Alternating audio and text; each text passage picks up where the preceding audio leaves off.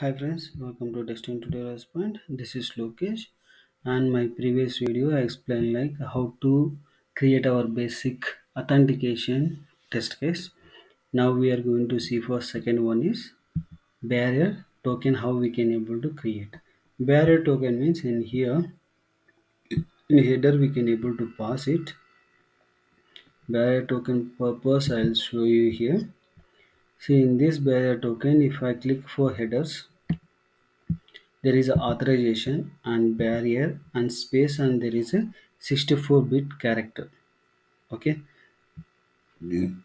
it's a combination of number and character. This is 64-bit one. Okay, in this barrier if you passing, then we can able to access for that particular API, or else here it is coming from here barrier token, and we can able to pass for directly barrier token. Okay, this barrier token basically when you are passing for that into authorization place, the first we need to specify for barrier and the space, and we need to pass for our token. Okay, this is a main thing we are going to providing.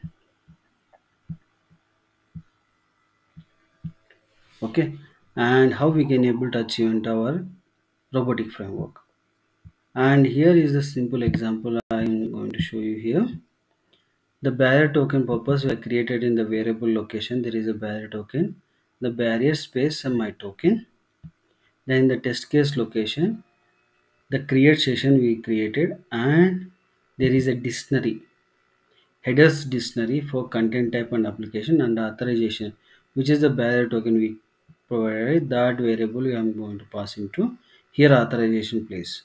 This it will take for headers as a dictionary, a key value pair. A dictionary it will take for as a key value pair, and we are providing for that into here.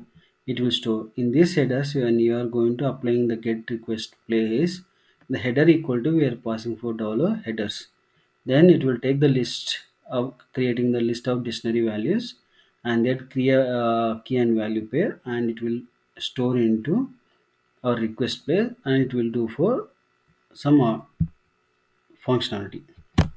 And if you see here to running, once you run it will show for 100% pass, because the everything is correct, nothing is false, and you can able to see the response data also provided,